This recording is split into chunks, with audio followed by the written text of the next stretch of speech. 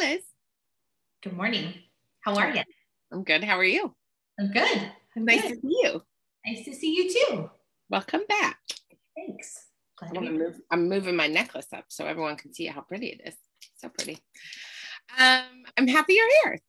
I'm happy to be here. We have tons to talk about. I know. I'm so excited that we are recapping some of our most favorite moments from our recent interviews while you were gone. Yes. And you had fantastic people on while we were gone. Like, I was glued to every interview. It was so good, wasn't it? It was really rich and really wonderful and really good. I have to grab something behind me because my tea is going to be ready and I don't have a container for the tea bag. Handy that there's a cupboard right there. That's handy. It is handy. So you watched every interview and you were super riveted. Tell me who your favorite was. All of them. I don't have a favorite because they all came from such different angles. No, isn't that the best? Let me first say I worship at the feet of Soraya. So let's just start there. And Laura Brandeo is a friend. I consider her a friend now. I feel like we've all been through the things together. Yeah. Talked about really hard stuff. And I think women empowering their money, right? And not being afraid, that was such a gem. So I think we have a lot to talk about. Let's start with Soraya. Okay. So my most favorite part, well, I had a lot of favorite parts because I love her, but one of my most favorite, there's two things. The desire to make money makes you a bad woman. Mm-hmm. And when women make more than men, they lie about their income on applications for loans. Yeah. What? Yeah. So this has been interesting. I've always been the breadwinner and I've never lied about it. And so I find this very interesting. I've had a lot of women friends say to me that if they made more money than their husbands, they would be uncomfortable with that. And I just don't understand it. And we have different kind of backgrounds. So there's a lot of things that I don't understand that people don't understand sometimes, and vice versa, by the way. And that's why I like talking about all this. My favorite part of the Soraya interview was when she talked about how she got in line on the red carpet and the man thought she was the usher to take him to his seat. Yes. She was there for the red carpet. I've had those moments. I've had conferences where, because I'm a pretty casually dressed person 24/7. I don't think I've left my Birkenstocks or tennis shoes and God, I don't remember when. But I've been at a table where a man from let's say Texas with the belt buckles and the cowboy hats and the jacket and the jeans is telling me what a great producer they are and how they're killing it and everything's wonderful, and never ever ask me about my business, only for me to walk up on stage later and get my President's Club award. Them not knowing ever that they didn't touch my numbers, but they didn't know who I was. They just made the assumption. So that hit home for me pretty hard. So those two gems with Soraya were really great, I thought. They really were. The way she just lays it down is just, it's so delightful to listen to her speak. I'm so glad she's speaking at the conference because I just love listening to her talk. It just really. I want Soraya on my team. If it were dodgeball or something, I would be like, and I'm not good at dodgeball and I don't play dodgeball. It stresses me out. And I don't know Soraya, but I don't even care what team it is. I'm picking Soraya first. It's going to be a toss up between you and Soraya because you can choose her first. I'll go second. It's totally fine. Yeah. I totally understand. That's amazing. I just really enjoyed. For those of you that are watching, if you did not see the interview with Soraya, by all means, go back and check it out because it was a gem. Yeah. So I also got to talk with Laura Brandeo a couple of times. Yes, you did. And they were great. And it was really fun to talk with her about all sorts of things. That's Arby. He's really mad. He's outside the door. I just texted. Oh, did he just bark? I didn't even hear him because I was listening to my own self speak. Um, so what were your favorite parts about the interviews with Laura Brandeo? So I love that Laura was so darn comfortable talking about the sudden awareness of the whiteness of our industry. Yeah. It was breathtaking for me, and it gave me hope because Laura is such a kind, generous, positive, optimistic, smart, intelligent. I mean, I could go on about Laura. Yeah. She's one of my favorite people too. And the humbleness and the vulnerability she showed in saying that, I thought was really huge, because this is where me as a white woman and Laura as a white woman and every other white woman in this space need to acknowledge that, yeah, we're women and we're a minority, but we're still white women. And that's different. And I think that she's seeing it. And I loved that. I love that. Yeah, I really enjoyed talking with her because she took some risks in having the conversation. And I'm so grateful that she's so supportive of what we're doing with the conference. And I hope she gets all the stuff out of the conference that we're hoping to give to everybody, because I think there's going to be so many points of learning and so many nuggets. And what she talked about really tied into what Kina was saying. When Kina was talking about, she said, be willing to be challenged on issues of race and racism. Because, and I love that Kina and I got to talk after I talked with Laura, because, you know, she was really talking about, and my notes are sideways, but she got into a little bit about redlining and that racism is a systemic issue, especially in housing and the mortgage industry. And so I really love that Laura had that awareness as she was looking around this room of women going, oh, there's still so much more work to do. And then Kina just brought it home by talking about being willing to be challenged on issues of race, because if we're not willing to be challenged about it and we're not willing to address it, then we can't change the system. Yeah. It's so uncomfortable for white women, for white people to talk about racism. And as a white woman, I'm going to speak for myself. There was a time that you were just so afraid you were going to say it wrong and do it wrong, right? And there's still those moments where I'm afraid, like I'll go to say something or type something and I erase it and I go back and I try and put some thought into it. And it's really helped to have kids, by the way. So they helped me a lot in my journey of language and words and how I use the phrases and the things. And it feels terrifying at times. So I think that the best way I can describe it is we have to be okay with doing it wrong. Yes. And we have to not be afraid of people telling us we're doing it wrong. Yes. And if we can just let that fear and that gut defensive reaction go, I think that is the place you start. Like, even I have to take a breath sometimes and go, listen, I did it wrong. I didn't mean to do it wrong, but I did it wrong. Tell me how to do it better, and just not be offended by it. And you and I were talking, I listened to this Brene Brown interview with Austin Channing Brown. I love her. And she used this great analogy about racism, and I freaking loved it. It was, we're not trying to make anybody feel guilty. Yeah. We don't want anybody to feel guilty about race. What we want is to look at it like, okay, you bought a house. The United States is the house, right? Mm-hmm. And the previous owners neglected the shit out of the house, right? Mm-hmm. They didn't deal with the sewer system. They never cleaned. There's cobwebs, there's rats, there's pests. You're moving into this house. You just don't pretend like all that crap isn't there. Yeah. Right? Yeah. address the issues one at a time, and you deal with them and you move forward.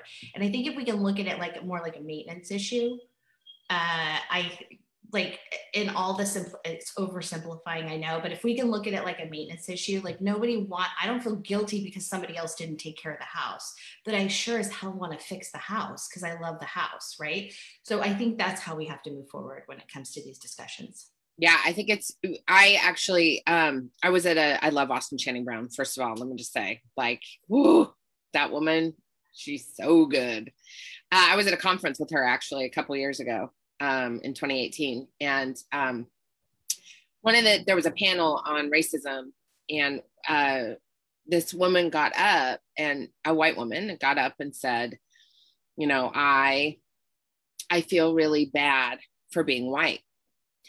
And it was a whole panel of people of color, and they were all like, we would like you to stop with the white guilt and stop feeling bad for the way you were born.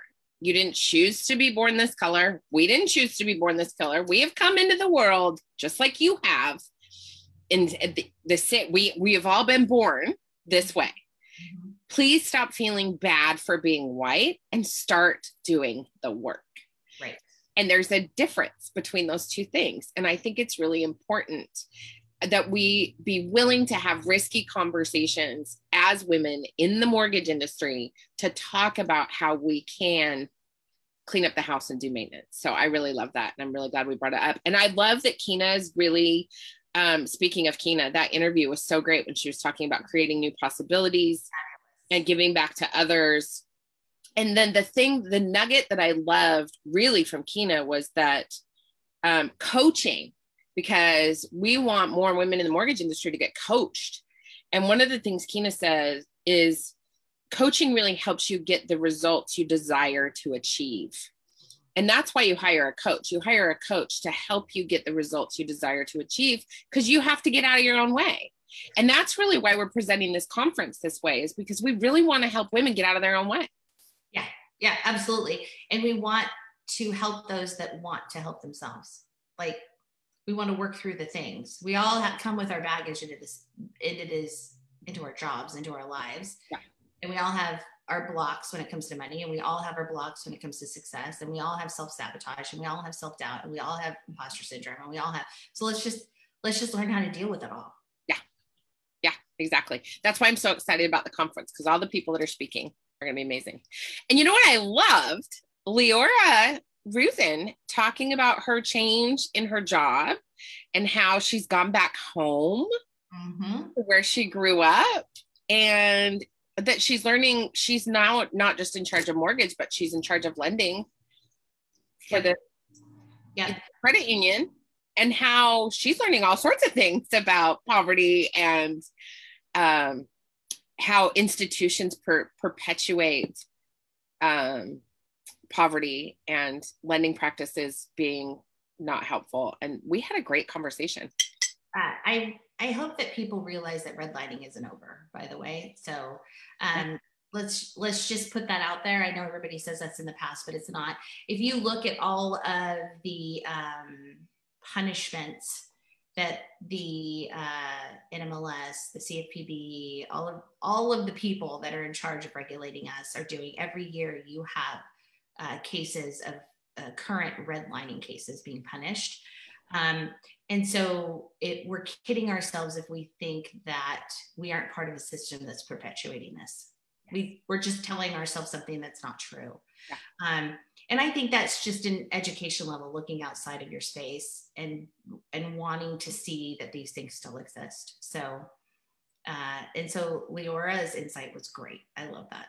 I love it. I love it. Yeah, me too. I really did. And Andy Blackwell, holy crap. So first of all, what I loved about Andy is that she is like a third generation real estate agent. Yes. Unheard of. Mm-hmm. Right? Like, one of my favorite things about all our interviews with all these women is they're like, I didn't grow up thinking I was going to be involved in the mortgage industry. And then Andy's like, I didn't think I was going to grow up and be in real estate because I watched my family go through it, but here I am, right? I love that vulnerability of her straight out of the gate. But then I really loved what she talked about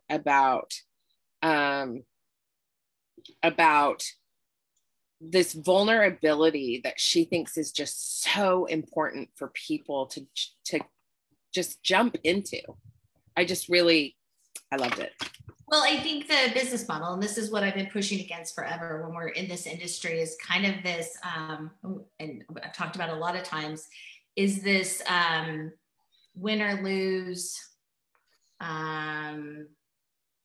You know, we've had some posts talking about assassins, books on assassins being great business models and teachers. And I think that leaves all the vulnerability outside of what we do. It makes us think we have to be the professional, the fake it till you make it, this whole, I think vulnerability is so important in everything that we do. Absolutely everything we do. Yeah. And one of the nuggets that Andy said was that training geared towards sound bites robs us of authenticity. Yep. And that, I mean, like, all these posts you share with me from all these men in the mortgage industry that are just like talking about assassins, and like their posts are geared towards sound bites. Like, and there's, it just rips everything. Let's talk about the sexist posts I've been sharing with you on some of the loan officer sites that I found. Yeah. I mean, I think it's really important to start posting those sexist posts to our page so people can actually see real life what people are saying in the mortgage industry. Well, I think we see it, but we don't see it. But other people don't see it outside of the mortgage industry because they're all on your loan officer sites, right? Like, I think we should start holding people's feet to the fire. We can black out their names, but I really think people need to be seeing what people are actually posting online. Yeah, I reported the last one I sent you, and it didn't get taken down either. So the last one I showed was a woman taking pictures of her boobs on a copier, and they were referencing them as assets to the application. And there were a lot of snarky remarks underneath it. This is a public loan officer site, and there's no place for that crap. I mean, we put up with this. No, I mean, no one's gonna be like, show me your dick pic to get a loan. Like, yeah. Why are we doing this to women's bodies still? It's 2021. Like, knock it off. I want you to post that screenshot to our page, please. Okay, let me. I really do, because I think people need to see. It makes me so mad. Okay, I'm like, I think people really need to see why we're doing this conference, because we're not just doing this conference because we think it'd be great to bring together a bunch of speakers that we totally want to listen to. I'm doing this conference. I'm not in the mortgage industry. You just came to me because we're friends and I know how to do a conference. We're doing this conference because we are sick and tired of the sexist, racist, homophobic, transphobic bullshit that is happening in the mortgage industry. And we're going to call people on it. And I'm tired. Right? Like, I'm tired. I think we should start posting that shit to our page and really start amplifying the stuff that people put, because you have never in your entire history of being considered a dick pic an asset. But we're talking about taking your breasts and put them on a copy machine to add them to your home loan so you can get a loan? No. Yeah. Yeah. And this is 2021. It isn't like that picture was posted in 1992 when we didn't know any better. Well, I think in 1992 we knew better, because we wouldn't have done that in front of our mother. I mean, let's be honest. Sure. I mean, yeah, but I'm just saying, like, makes me so mad. So anyway, there's my righteous fury for the day. I really have loved all of our interviews. Andy's coming back, by the way. We're coming back to do an interview in October, which is going to be super fun. And Andy's speaking at the conference, Keena's speaking at the conference, Leora's speaking, Laura Brandeo's speaking, Soraya's speaking, I'm speaking. I just am really, really excited about this conference. So all y'all need to get tickets. I know, it's going to be fun. And it's not going to be like anything that's been done before. And we're not going to, you're going to have to come ready to deal with some issues, because if you haven't been to some kind of therapist or counselor, you need to be just I'm just saying everybody does. Coaching, therapy, it's all awesome. Yeah. And I kind of feel like if it doesn't hurt a little bit and you don't have kind of an emotional hangover afterwards, we're really not dealing with anything. We're just making you feel good. And I don't want to just hype everybody off to go, I'm going to make millions. That's not what this is about. This is about really becoming a better human being and becoming more inclusive and taking better care of our clients and ourselves in a way that we should have been all along, that we should have been taught from the beginning. And oh, by the way, you'll make more money when you do that. I was just talking with my clients last night about how metamorphosis is destructive. Like the natural process of evolving and becoming more vulnerable and being more open to calling in abundance and shifting the way you think is destructive, because you have to get through the sludge to open up to become that butterfly. And that's why metamorphosis is so incredible. And so I'm just really thrilled we're doing this. I've really enjoyed chatting with you. I've missed you so much and I love you so much. And I hope everybody enjoys this conversation. We'll make sure to get it posted up on the website and on the YouTube channel. And Liz, I love your stinking face. I love your face too. Okay. I'll talk to you soon.